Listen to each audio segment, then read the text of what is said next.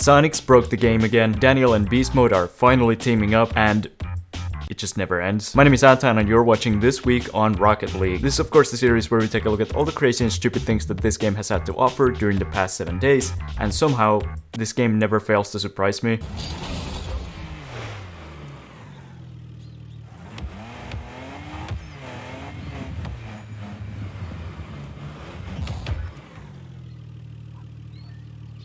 So this is what UE5 is gonna look like. But now let's check out what's been happening this week. With the new season now out, Psyonix of course introduced a new map called Deadeye Canyon Oasis. Now a lot of people were happy about it since they've been requesting a new grass map for a while now. However, rickiebanzo on Twitter noticed that the walls on the map are slightly different to other maps. Now I understand some people's reaction might be, really? The walls are a little different? This is news? But in a game that requires so many precise movements, stuff like this can really throw your game off. And as you can see, this is actually the reason I haven't reached Champ 1 yet. Now, but seriously, we've had the same issue with other maps in the past, which kind of just makes you think, why can't they just copy paste the arena and then just change the visuals? Now, obviously, I'm not a video game developer.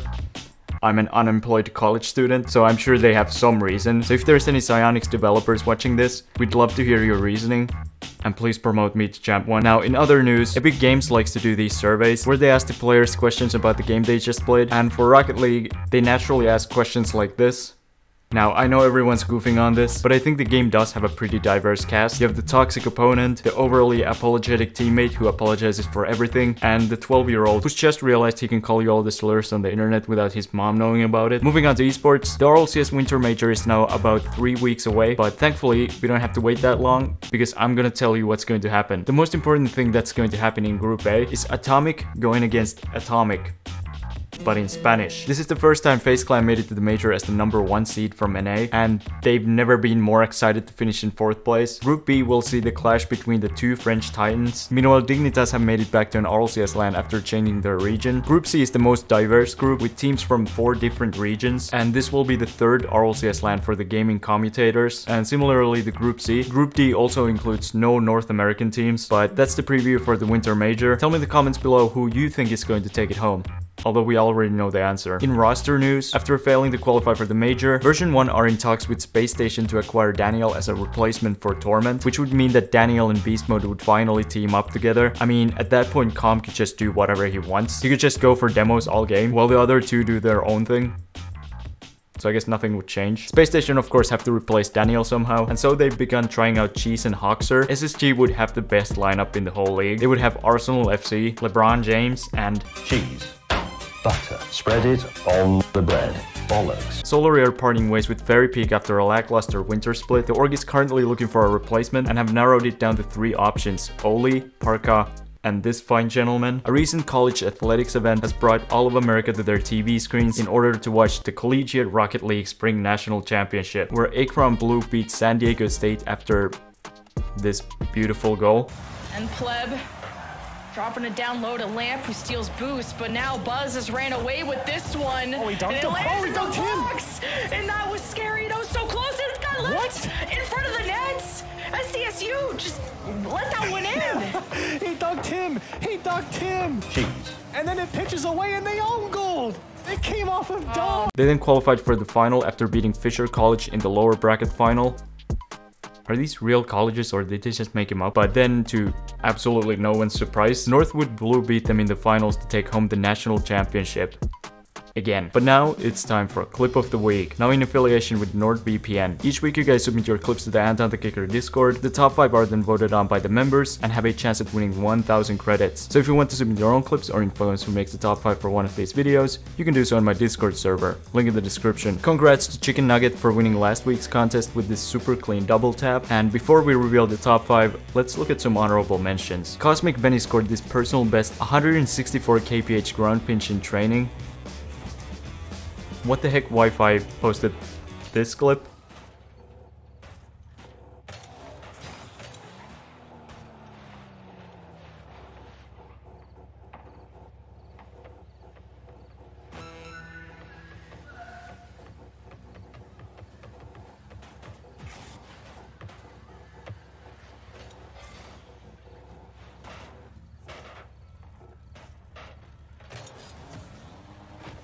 Kageyama scored this 134 kph Muri Pop Musty. Page scored this sailing double tap in a cheesy 3-3 lobby. And before we reveal the top 5, Turtle Hermit ended his opponent's whole lineage in a 1v1.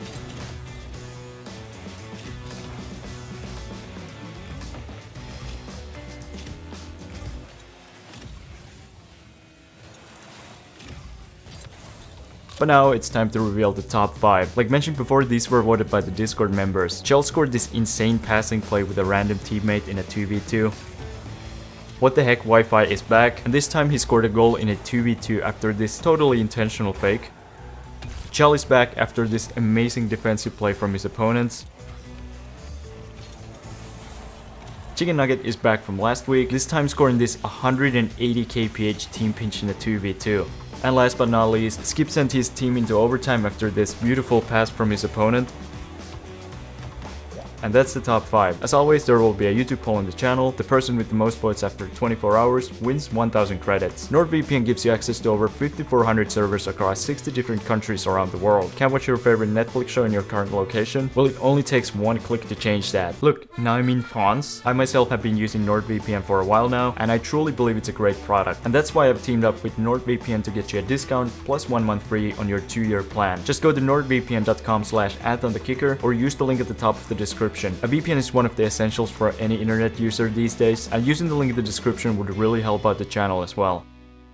And that's it for this week's episode, hope you enjoyed it. And like I said last week, I finally got my thesis done, and we also reached 30,000 subscribers, which means I'm gonna have the stream soon, so you should expect a bigger announcement about that next week. I'll probably do it on Twitch, but without further ado, let's get to checking out countries. And today, we have a comment from Simon Miller, who's a member on the AntonTheKicker channel. And remember guys, I want to play against some of you guys on stream once I do the stream. And those people will be selected from the YouTube members, so if you're interested in that, just go ahead and click the join button here. But Simon Miller said, Anton, can you do North Carolina? I don't know if that was like an offensive accent. And sure, of course, I'd love to, because actually, I've been to North Carolina. So there was this one time we were going to Myrtle Beach, and on the way there, we stopped by this Taco Bell. So to all my North Carolinians out there, I've been to this Taco Bell. I know I'm basically Mr. Beast's neighbor, but back to the cities in North Carolina. So right now I have 30,000 subscribers, which would be about the same as Matthews. Where's Matthews? And how close is it to the Taco Bell? Alright, so I've basically been there, I'd say. We also had another comment from Sean, who wanted me to check out Norway. And in honor of Erling Haaland scoring 5 goals in Champions League, we're gonna just do that. And in Norway, we'd be bigger than Hamar, but smaller than Tromsø. And there was also Dude Libab right after who wanted me to check out Kenya, so I guess might as well do that. And in Kenya, if you go all the way down here, we actually don't make the list, I guess. But we'd be very close to Kamulu, which is right here. I mean, of course, you already knew that. But that's it for this week's episode. I already said that. But remember to like, subscribe, comment, share. Become a member here if you want to get destroyed by me in a 1v1. Follow me on Twitter and on Instagram. I'll see you guys later. Bye. And shout out to Gerardo Daniel Rodriguez Gonzalez and Stock.